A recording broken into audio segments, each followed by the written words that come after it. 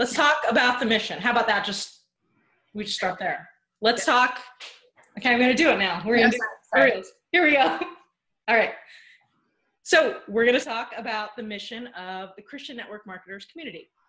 So our mission is to do the hard stuff in response to this question: where is God in our network marketing business? And the premise overall is that everything about our spiritual lives and our business lives, they're completely intertwined. And so that's the question. That's what we want to look at, and we want to explore kind of just as a community. So my name is Tasha, and I am one of the founders. I need to think of a better title, I think. And you are? Who are you? I'm Kim. You're Kim. And you're the other founder. Yep. All right. Yeah, we definitely got to think of cooler titles. Better names. So Kim, why are we doing this? Why are you doing this? Yeah, why am I doing? I know why I'm doing this. It's really important to me to kind of like find God in what I'm doing, and I happen to have training, that kind of helps me answer that question in my life and hopefully in the lives of others. But then I also happen to have a network marketing business myself. And so these kind of two areas of my life really come together well in our mission and what we're trying to do. And I just want to see other people flourishing in their network marketing business and feel like they can let it be a spiritual act of worship as well. So that's for me. Why are you doing this, Tasha? Why am I doing this? I don't know. Well, so I'm a sales trainer and a sales coach, and I have always kind of looked at my life, and we'll put a different video up about kind of how I got on this sales track, but really looked at it as, my job is to encourage people and lift them up. And that's how God called me to do this. And so when I started coaching network marketers as a non-network marketer, the one theme that continued to show up over and over and over again was this like spiritual warfare. And so I would chat with people, and they would talk about how much they doubted themselves, and they would talk about all these lies and how they weren't good enough, and how, just all of this, I can't say it other than just like this garbage, this like icky, evil deception that was going on that to me from the outside, and I don't mean this, to be arrogant, but was very obviously like Satan attacking them and bringing them down because they could do so many amazing things. And as I started, exploring that with people, it just became so real that there needs to be some sort of support spiritually, because this network marketing business opens you up to so much, right? So if you think about, I don't know if this was not the part where we were talking about the armor of God. I don't remember. Can I just do it? Yep. Okay. So if you think about the armor of God, right? Like you're going in and you want to glorify God. Well, because of all the things that network marketing kind of brings on, right? You have to balance your family. You have to figure out how to prioritize. There's like the allure of wealth. Then there's the pain of rejection. There's the fact that most people don't have the training and experience of the sales. And then you also have to be a sales leader and a sales manager, which that's like really hard to do. So it's really no wonder that it's so like everyone's such, I guess, like a target, right? So why am I doing this is I want to just put those things, those pieces of armor back on people so that they can really live their purpose. Because when we're beating ourselves up, we are not glorifying God. Like we are not bringing him into the light where he needs to be. And, as Christians, we need to be, I guess, better than that, than beaten up by, life as a network marketer. Totally. That's awesome. So we're going to explore a lot of things. So what are the things, Kim, that we're going to explore? Yeah. Well, my kind of heart for what we might explore is Like, how is God at work in our lives through our network marketing business? We know we're kind of always in the process of being sanctified, being made more like Christ. How can we engage in that process through our network marketing business? Like, what does God want to teach us about himself as we engage with, people that we're meeting with, as we're pondering how to conduct our business, as we're praying about our business? Like, what does God want to show us of himself in that? So that's something that I want to kind of explore. And then, just the other thing of like, how do we learn to love well? I mean, there's a lot of things that we might explore, but I think I want to just look into our hearts, like what's keeping us from loving others well? What are we encountering as we engage in this business that, that may hinder us from loving God, loving others, or even like you were saying, Tasha, kind of having a right perspective of who we actually are. Like, we're the beloved of God. We're like loved by God in our core. So, exploring some of the hindrances to those things too. So, Cool. yeah. What, from your perspective, Tasha, what kind of equipping does a network marketer need? So I think a lot of it, the first thing is really identity. And, who are we in God? And then how did he make us? Right? As opposed to beating ourselves up for things that we might not be. Like, how about we celebrate who God really did make us to be? I think that's really important. I think we need to learn how to do the things. Like, God speaks a lot about business and earning and work. And I think a lot of the messages of the culture and what priorities should or should not look like, we need to look at what the Bible actually has to say about work and the value of it and what God thinks about work. And is it good, or should we not be doing it as moms? Like, what does that look like? And I really think that we just need to help everyone get better at the actual craft of the job. Because if we're, I don't think, and I used this analogy earlier, it's pretty irreverent, but, an incompetent surgeon does not glorify God, right?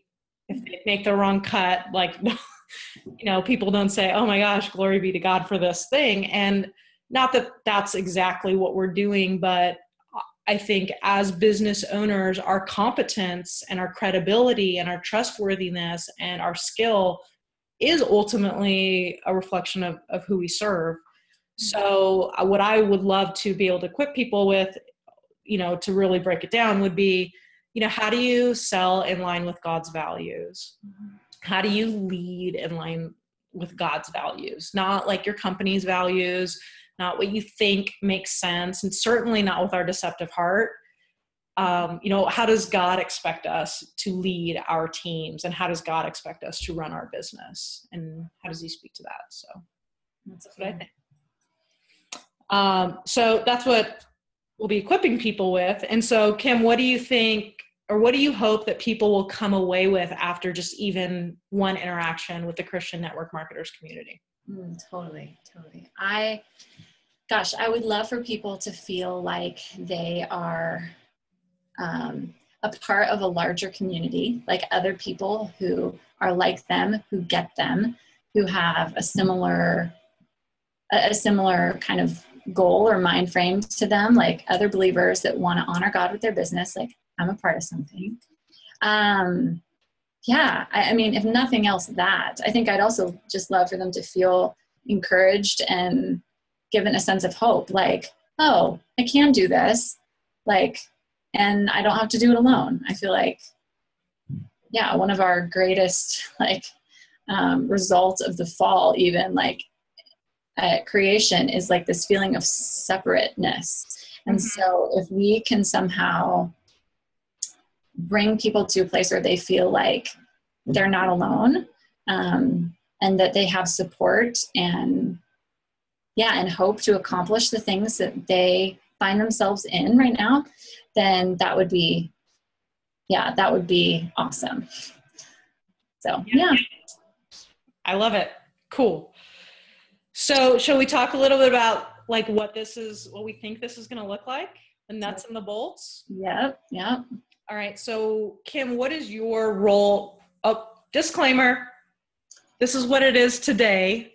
We're not really sure where God's going to lead this whole thing. So when you watch this video, we're hoping it's similar to what we're talking about, but who knows, because God might have different plans. So we want to just put that out there.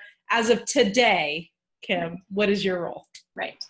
As of today. As of today, I kind of like my heart and my energy goes towards the like spiritual development of this community. So devotional material, kind of my own process as a network marketer who loves God to like, what does that look like as I see myself and I engage with my own sin or this encouraging passage that I read or whatever, kind of doing that through blogs, but then also wanting to create ways for us to engage through prayer with each other.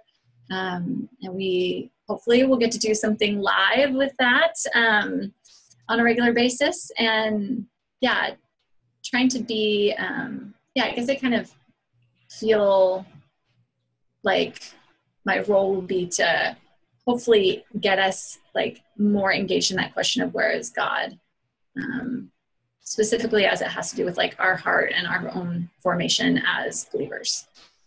So what about you, Tasha? What's your role? Well, the way I always look at the way you and I are different is that you get to be good cop and I get to be bad cop. Yeah. So what bad cop is going to do is I want to write from the outside perspective as the person who is looking to develop network marketers, right? So to point out where there is truth and where there are lies, but also ultimately to provide a forum where everyone can learn how to do all the things better, right? So the way we're looking at it right now is creating masterminds and discussions around what does it look like to biblically sell, lead, and run a business. And really having discussions around that, and then where it's applicable, like the practical training aspects about, let's say, we're talking about, being transparent, right? What does that actually look like in words? And how do you specifically communicate what you're trying to communicate to a customer or whatnot? So really bridging that gap from the theoretical of this is what God wants to what does that actually look like from a skill perspective, it would be part of it. So as of today, I think the plan is to create like mastermind groups. Yeah. So what the heck is a mastermind? A mastermind is a bunch of people getting together and putting all of our heads together and really tackling, an issue at a time and learning from each other.